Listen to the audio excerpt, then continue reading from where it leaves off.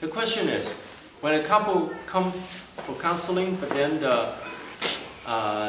they're not disclosing the problems, the root problems, and then what can we do? Swali ni kwamba mume na mke wanapokuja wana shida na hawasemi shida yao, tunaweza kusuluhisha namna gani? Wameficha hiyo shida. Root problem can be revealed in small problems. Shida yenyewe kabisa inaweza tambuliwa katika shida ndogo. You know, I will ask them now in marriage counseling. I will tell you my steps. Katika ndoa nitakwambia hatua zangu. First, I will ask them, do they have hope in this marriage? Ask both of them.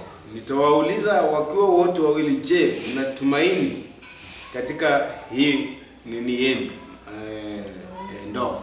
Do you believe that the marriage can become better? Nyinyi mnaamini ya kwamba hii ndoa yenu inaweza kuwa nzuri? Are you willing to work on the marriage to make it better? Mko tayari kufanya ili hii ndoa yenu iwe sawa? And I will share with them how beautiful a marriage can be. Na nitawaelezea vile inaweza ni vizuri ndoa inatakana iwe. Okay, after they say yes, we want to work on the marriage. Wakati watakapokubali ndio tunataka kufanya ndoa yetu iwe nzuri. One method I use is to ask. First, I will tell them the way of communication. Njia moja wakishakubali nitawaambia njia ya mawasiliano. What are good ways of communication? Ni njia gani nzuri ya kuwasiliana? I distinguish words of grace and words of the law. What?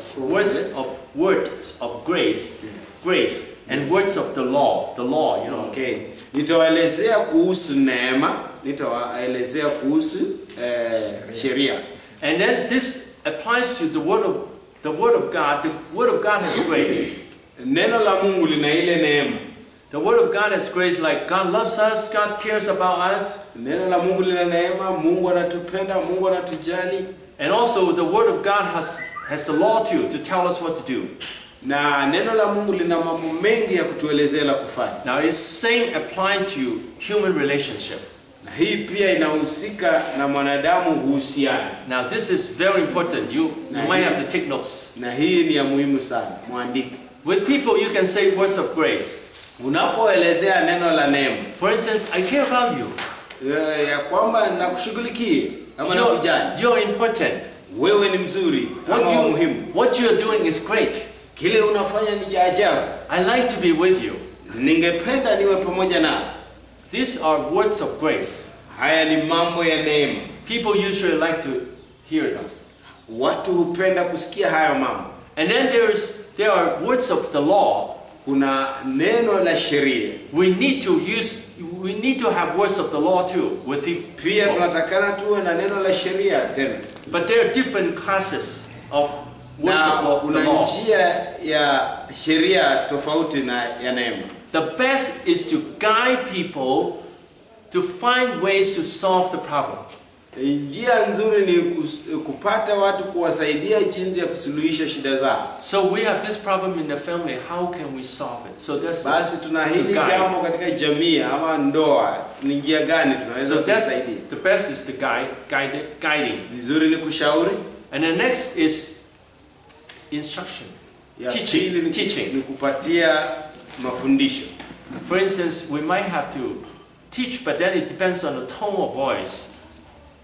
Tunaweza kufundisha lakini iwe ni hali ambayo sauti yako uirekebishe. For instance, you might say, well, I notice that every time we want to have an appointment, always we're late. So how can we solve the problem? Mara nyingi tutasema kwamba tunapenda lazima tuwe na mpangilio jinsi tunaweza kutana. And then we might talk about some ways we can be punctual. Na tunaweza kuzungumzia vile mtu anaweza kuwa katika saa ambayo inahitajika. So that's instruction. And then there is command. Na kuna hile Command. Command has different tones too. Unapopeana amri unakuwa na sauti tofauti. For instance, you can say, please wash the clothes. Kwa mfano unaweza sema nyoshee manguo. Yeah, that's fine. That's fine. Hiyo ni sawa. But if you say, wash the clothes, Lakini unaposema osha manguo, hurry up and do it, wewe unafanya nini? it makes people feel unhappy. Watu wengi usikia vibaya. And then there is pointing out the problems of people. Na kuna ile yani kuelezea mtu shida yake ukimwonyesha kidole. You're too slow. You're too slow. Mpole sana. You're too lazy. Wewe ni mvivu. And then the last one is condemnation. Ingine ni kuhukumu. You're no good. Wewe si mzuri. You never keep your promise. Wewe hauweki ahadi yako. So these are different uses of the law. Hii ni njia nyingine ya kutumia sheria. This is very helpful in relationship. Hii ni ya muhimu sana katika ndoa. Many people in marriage, they will say, oh, I'd say to the husband, go wash the clothes, go do this, go do that. Wengi watasema ya kwamba amezungumzia mke wake, enda osha hii, enda kufanya kitu fulani, enda kufanya kitu fulani. So these are not helpful. Hii haisaidii. So I will explain to the couple, try to use words of grace. Nitaelezea hii ndoa wa mume na mke, tumieni neno la neema. Try to use positive ways of using the law. Jaribuni kutumia njia yote ya kutumia sheria vizuri. For instance, say, well, it seems that we have problem talking to each other. How can we solve the problem? Unaweza zungumza, inaonekana kuna shida ya kuongea sisi kwa sisi wenyewe. Tunaweza suluhisha namna gani ama? Can we sit down and talk about the children? Tunaweza kukaa chini tuongee na watoto. Instead of saying, you never listen to me. Badala ya kusema hukunisikiza. You don't care about the children. Wewe haujali kuhusu watoto. That's not helpful. Hiyo haisaidii. So I will ask the couple to talk to each other and try to use positive words to communicate. Na ningeuliza hii jamii ama wanandoa mama na mume jinsi ya kuwasiliana. And then when they do it well and I say, wow, this is great. Wakifanya utawaambia hii ni ajabu. When they cannot do it well, then I will say, what do you think when you say that it will make the other person feel? Kama haifanyi vizuri nitauliza aliyekuwa na wasiliana mwenzake, je, unaonaje wakati unaongea hili jambo halipendezi mwenzako? And when I listen to what they say, I will try to dig out underlying problems. Na nitakapokuwa nasikiza vile wanavyoongea, nitaanza kuangalia undani wa shida ile. Turn it off. So even when they talk about little things, I can dig out the deep problems. Hata wanapoongea vitu vidogo vidogo nitasikiza, nitaelewa nini yao. So this need training. Hii inahitaji mafundisho. Now, if you have time tomorrow, I can demonstrate this. That is very helpful. Kama tutakuwa na wakati kesho, atapatiana mwelekeo kesho. Many couples, I found that in many churches, the people in the church are destroyed by their marriage. Watu kanisani wamevunjwa moyo na kwa hali ya ndoa. When marriage a problem, the Christians fall apart. Ndoa ya watakatifu ama ya Wakristo inavunjika. Even pastors, they lose strength. Many churches, many members, many Christians were torn apart because of marriage problem. Ndoa za Wakristo wengi zinavunjika kanisani. So there should be teaching about how to build up the marriage. Watakana wafundishwe jinsi ya kujenga ndoa zao. And a lot of marriage problems because of communication problem. Shida nyingi zinatokea katika hali ya mawasiliano. And lack of love for each other. Na hawana ule upendo wa mume kwa mke.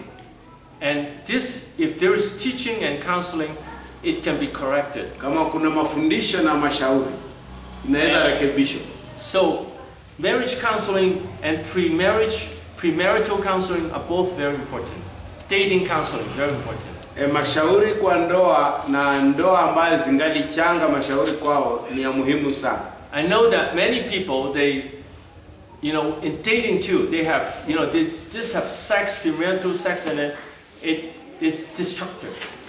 Watu wengi nia yao kubwa ni hadi ya ngono katika ndoa zao. Satan is using all this method to destroy Christian life. Shetani anatumia hii njia kuvunja hizi ndoa. So it's important for us to learn how to counsel people, listen to people. Ni vizuri kusikiza na kuelezea hao watu vile inavyotakana. But counseling is also very important to help people spiritually. Mashauri ni mazuri sana ya kusaidia watu katika ndoa. To help people handle their own personal problems. Ili watu wapate kuelewa kushauri mambo yao wenyewe.